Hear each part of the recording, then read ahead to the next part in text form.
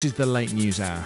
Main news on 5 Live. Ofgem's chief executive says energy suppliers need to explain themselves. And in sport, FIFA president Sepp Blatter is urged not to seek re-election. Over on the 5 Live website right now, you can download the Essential Phil Williams podcast for this show, which a bit later on tonight will feature our big 11:30 interview with Claire Lomas, whose book is called Finding My Feet. You may have watched Claire do the London Marathon in 2012 in 17 days, wearing that incredible suit which assisted her to walk over the finish line. Claire Lomas at 11:30 tonight. This is BBC 5 Live. Latest BBC News. First of all, here on 5 Live at 10:30, Maddie Briggs.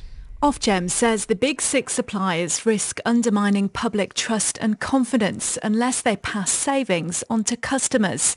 The prices for wholesale gas are currently 38% lower than at the same time last year and 23% down for electricity. The Charity Commission is assessing whether an Oxfam advertising campaign broke rules by criticising the government's austerity programme. Earlier, the charity tweeted about the effects of zero-hour contracts, high prices and childcare costs, insisting they have a duty to draw attention to the hardship suffered by people. Approval has been given for the Metropolitan Police to buy 3 water cannon from Germany to deal with the most extreme cases of public disorder. They'll cost £200,000, but the Home Secretary hasn't approved them for use yet. The European Commission is to open a formal investigation into Apple's tax arrangements with Ireland. It comes after a US Senate committee accused Ireland of giving special tax treatment to Apple. And heroin worth around £5 million has been seized by the Border Force Agency at Manchester Airport. The drugs were woven into carpets which arrived on a flight from Pakistan. 2 people have been arrested. 5 Live Sport. The FIFA president Sepp Blatter has been urged to stand down next year by European football chiefs because of the damage to FIFA's reputation from recent Qatar World Cup corruption allegations. Blatter told UEFA delegates that he was seeking a 5th term as president, but Dutch FA President Michael van Praag told Blatter he should not seek re-election, while FA Chairman Greg Dyke said Blatter's claims that allegations were racially motivated were totally unacceptable. Elsewhere, Steven Gerrard will be fit to face Italy in the World Cup on Saturday, according to the England boss Roy Hodgson. There were concerns that Gerrard was struggling with a groin injury. Hibernian have sacked Terry Butcher following their relegation from the Scottish Premiership, while Hereford United have been expelled from the Football Conference. In tennis, Heather Watson was knocked out in the first round of the Birmingham Classic, while there was also disappointment for Dan Evans and James Ward, who were both beaten in the second round at Queen's. And Alfonso Thomas has become the first man in 14 years to take 4 wickets in 4 balls, as he helped Somerset to wrap up a 6-wicket victory over Sussex in the County Championship. This is BBC 5 Live on digital, online, smartphone and tablet. And the weather, a mainly dry night for all parts of the UK. Temperatures will drop to around 10 degrees Celsius. Tomorrow, much of the same, a mostly fine and dry day with some sunny spells, a chance of the odd shower in parts of Northern Ireland and Northern Scotland. Highs of around 20 degrees. The anticipation is overwhelming. The stadium lights are set. At the flick of a switch, thousands of watts of power illuminate the arena. It's times like these that heroes are made. And legends are born. These are our idols. The crowd roars as they hit the turf stage. And the performance begins. Rugby Union's biggest hits are on 5 Live. The second test, New Zealand against England, live from Dunedin. Saturday morning from 8:20 on 5 Live. The late news hour. With Phil Williams on 5 Live. 10:34 Tuesday evening. Just before we started, Mark Chapman was telling you about a couple of the back pages featuring potential injury news to Danny Welbeck. The Telegraph tomorrow, Welbeck out, striker limps out of training, Sterling in, ? Says the Telegraph. Welbeck in KO scare, the Star tomorrow. The Mail, Welbeck KO fears. And the Times, Sterling eyes starting spot as Welbeck suffers blow. We'll have to apologise to Sam Wallace, who joins us from Rio, Chief Football Correspondent in the Independent. I've not seen your back page yet, Sam, but I know that you've got this. And Danny Mills is alongside Sam, and so's the BBC's own Jonathan Pearce. Sam, first of all, when did you first get wind of this? And has this come out of a training session? Were we aware of this any earlier on? Well, if you remember, Roy Hodgson gave his press conference before England trained today. So this happened during the training session around lunchtime. Welbeck missed about the last half an hour. It looks like his right thigh. No idea how severe it is or whether it was precautionary, but certainly he came out of the session. So that is significant, given that he would have been in most people's probable teams to start against Italy on Saturday. Jonathan, you've done enough World Cups in your time. KO scare, says the Star. How scared are you? Well, the fact that it's come out like this this late in the day, I think, is quite a worry. And because, as Sam's just said, most people would have had him in the starting lineup because Roy Hodgson does like him. But let me tell you here, yesterday, let's put this into perspective. Neymar went over on his ankle briefly in training yesterday. It was a national disaster, an absolute disaster for about 4.5 minutes. Right. And then he walked away and everything was okay. But the country literally stopped because the Brazilian training sessions, everything about Brazil, from the first moment they get up in the day, all the way through their training, for the rest of the day is on camera, and so I think we just need to put it into a bit of perspective and find out more tomorrow. Danny, what do you make of the way some of the sports pages are covering this? Rather than in isolation on Danny Welbeck, they're now saying that this will allow Raheem Sterling in. Are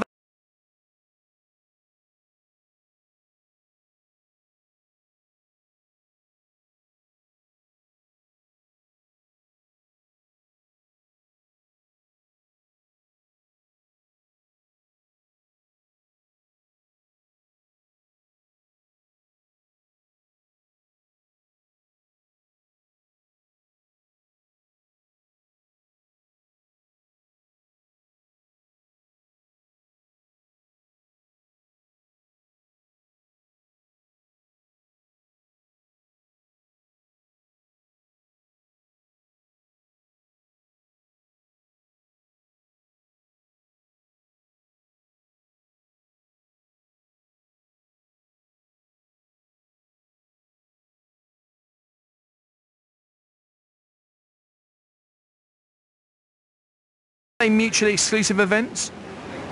Well, no, but we just talked about it earlier. That is one of the decisions that Roy Hodgson has to make. Does he play Welbeck? Does he play Sterling or Lallana? This might just force his hand. It might make Roy, bizarrely, actually be that little bit more positive. If he had any doubts in his mind, if there suddenly is an injury concern over Welbeck, even if he is fit, Roy might suddenly go, actually, let's go with Sterling. And if he has a blinding performance, plays fantastically well, he will take the credit for that. So, injuries, lots of players have been injured. Ronaldo's had one or two issues. Diego Costa, Ribéry, Falcao's been out for some time. There are players, Royce is out. There are players all over the place that are picking up injuries. But, that always means that's an opportunity for somebody else. And we've got a fantastic, well, he might not have even been a replacement because we don't know who was going to start, but Barkley could step in there. We're obviously got Sterling as well, and it could be a great opportunity for one of those. When would you expect Jonathan to find out more about this? Well, over the next, I would imagine Ian Dennis is on the case right now, and we'll probably bring you more, in your programme and throughout the evening, and then there'll be the press conference tomorrow. I wouldn't think they'll definitely make a statement about the team, but just remember that Raheem Sterling can play either wide on one side or the other, or he can play in behind the main strikers he's doing for Liverpool towards the end of the season, so he does give options. I don't think he'll play Barkley and Sterling together. This does give an opportunity for a youngster to come in, and maybe if he did play Sterling wide, then Rooney could play in behind the front runner as opposed to playing on wide on one side. But I think we'll find out more tomorrow from the press conference. Danny, if we do fear the worst for a moment, is it slightly less critical in this tournament than perhaps previous tournaments where Roy has already said this will be a 14-man game? Each game will involve 14 players. Oh, of course it will, especially in Manaus where it is going to be stifling hot and the humidity incredible. You've always got the likes of James Milner that can come in on that right-hand side and do a job. Roy has reasonable options to replace that position. As I said, I think the squad up until of 13, 14, possibly even 15 players is quite strong. But when we saw the complete revamp against Ecuador, didn't quite work. You know, the players were out of sorts a little bit. You know, they didn't quite gel together. But no, so I think it's a problem. But obviously, you know, it's every cloud has a silver lining, and it could be a fantastic opportunity. We saw in the past, like when Andros Townsend was thrown into the squad, what an impact he made. So I'm with the rest of the guys. I think it's not time to panic just yet. Sam, have you got to go and refile your back page now, or did you manage to get this? No, it's right. We got this in the Independent, thank God. Yeah. So it's look. I mean, I think he's already lost Alex Oxlade-Chamberlain for at least one game. He won't want to lose Welbeck. He's a favourite of his. He's always picked him, and yeah, I mean, he's one down already. Really, he's picking from a squad of 22. He won't want his options reduced any further, and with the substitution so important as well, I think it'll be crucial. I mean, the other interesting part of this story is that Raheem Sterling played most of the training session in that number 10 role. Now, if he was to select him there, I'm not sure that he's ready to do that. That would be a huge decision, especially when Rooney has played in that role. That would mean Rooney moving left.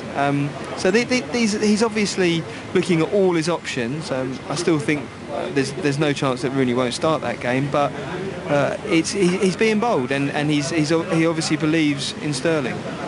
Gentlemen, thank you all very much for staying around after sport to speak to us. Appreciate it. Sam Wallace, Chief Football Correspondent of The Independent. Danny Mills, who's part of our team, as is the BBC's Jonathan Pearce. Commentary on the opener, England-Italy, well, the opening game for England, I should say, is Saturday night here on 5 Live from the BBC. Alan Green and Mike Ingham from 11 o'clock. You can get that Saturday night here with us on 5 Live from the BBC. And as Jonathan was saying to you, they've sent Ian Dennis off to try and find out a bit more about that potential injury to Danny Welbeck, who limped out of training this afternoon, which followed Roy Hodgson's news comments earlier. So if you've heard Roy Hodgson earlier saying he's got no problems, that's because he didn't at that point. And then we suspect that Welbeck has limped off at the end of training with a right thigh problem, Sam Wallace telling you about. As soon as Deno knows more, then we'll get the line back up through to Brazil and we'll fill you in on that injury news. Very interesting what Jonathan Pearce was saying there, wasn't it, about Neymar yesterday and the whole of Brazil coming to a standstill for 4 minutes. Before they realised he was okay again. We'll update you from Brazil throughout the night here on 5 Live, your World Cup station. 10:41, Phil Williams here with you. And let's bring you up to speed with the rest of the day's news, shall we? The energy regulator Ofgem has demanded to know why the big six suppliers haven't passed on sharp falls in wholesale fuel prices to you, the consumer. Ofgem's own research shows wholesale prices for gas and electricity are at their lowest point for 4 years, but customers are yet to see that benefit. Our business reporter Jonty Bloom examines today's developments. Contrary to what many people think or hope, Ofgem doesn't actually have the ability to tell the electricity and gas companies to cut their prices. But what it's pointed out today is that if you want to buy gas on the wholesale market to deliver to people's households and factories tomorrow, it's 38% cheaper. It's 38% cheaper than it was at this time last year. If you want to do the same for electricity to deliver it somewhere tomorrow, it's 24% cheaper. That's because we've had a mild winter and a warm spring. The stocks are very high, demand is very low. And it's pointing out that's happened, and yet none of the big six energy companies have cut their prices at all. And it's basically saying that shows that the market isn't really very competitive. Why does that matter? Well, because at the moment Ofgem has one big stick. It can't tell these companies what to do. It can't make them do anything. But it is about to decide whether to refer them and the rest of the energy market to the competition authorities, to have them look at whether the industry really is competitive, whether customers are getting a good deal or not. Now, that is a big decision, and it's going to make it in the next couple of weeks, and it's giving a big hint of which way it's going to jump. That's our business reporter, Jonty Bloom. Ofgem's Chief Executive Dermot Nolan spoke to 5 Live earlier on today and said suppliers need to explain themselves and prove that the market does remain competitive. I think competition probably isn't as effective as it could be. I think that's why we proposed a reference for a full investigation of the sector to the Competition and Markets Authority. And I think at a time when competition needs to be strong, it's really incumbent upon suppliers to facing this potential inquiry. It's really incumbent upon them to show that competition is working well, in which case we should see retail price falls. That's the Chief Executive of Ofgem, Dermot Nolan. The government says it's doing everything it can to tackle this problem, though it's yet to start a full-scale competition inquiry. Here's the Energy Secretary, Ed Davey. Not only are we making switching easy and simpler for people so they can get these cheaper energy bills that some of the smaller companies are providing, but but we've strongly supported the proposal for a full-scale market investigation into the energy market. We can speak now to Adam Scorer, energy expert at Citizens Advice. Good evening to you. Hello. And Tom Greatrex, who's the Labour Shadow Energy Minister. We know what Labour would do because you've told us if you were in power. But how would you insist that they pass? It's one thing to cap prices. How do you insist they pass on price reductions? Well, our proposal is that the companies wouldn't be able to increase their prices. It wouldn't stop them decreasing them. But very importantly, we've said... But you couldn't make them decrease them? Well, no, actually we could, because one of our proposed reforms is that the new regulator would have a backstop power to enforce price reductions when wholesale prices come down, so they're passed on to consumers in the same way that, as everyone has experienced in recent years, when prices go up, the consumer bill goes up. That's something which we think the regulator should have the power to do. It does, as your report quite rightly said, it doesn't currently have the power to do that. We think they should do, and actually there's no reason why the government shouldn't be doing that now. That would be statutory power that you'd give them? That would be, and it would be a backstop power, so that if the companies don't do it themselves, then there is the ability for the regulator, armed with all the information that will come from the other reforms from the transparency proposals that we have, to ensure that you can understand exactly who's paying what and how much they're paying themselves for the power that they supply to consumers.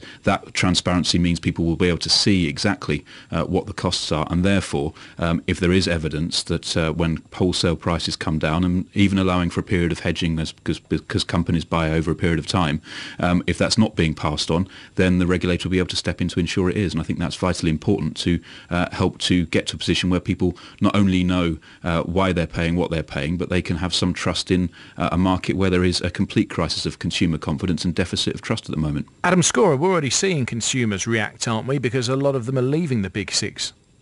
Not in such numbers, no. I think what we still see is a high level of consumer disengagement in energy markets, possibly because they think they're all the same and they don't think they're going to get a better deal elsewhere. Look, fundamentally, we have an issue where the structure of the energy market, the way the energy market has evolved over the last 10 years of competition, has got minimal trust from consumers, from politicians, from the press and from the regulator.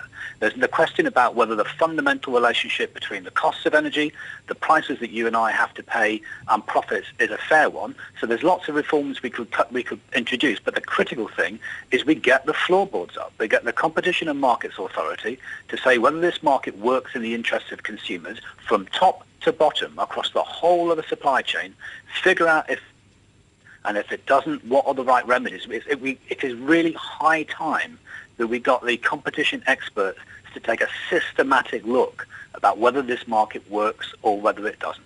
And are you still getting plenty of calls at Citizens Advice, Adam, from people suffering fuel poverty?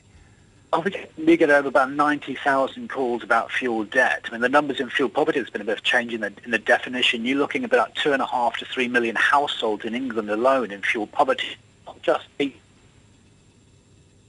We just lost Adam Zine, haven't we? But let's go back to Tom Greatrex briefly, Labour Shadow Energy Minister. You mentioned what you would do, but at the moment there is no such statutory power. So what can the current government do?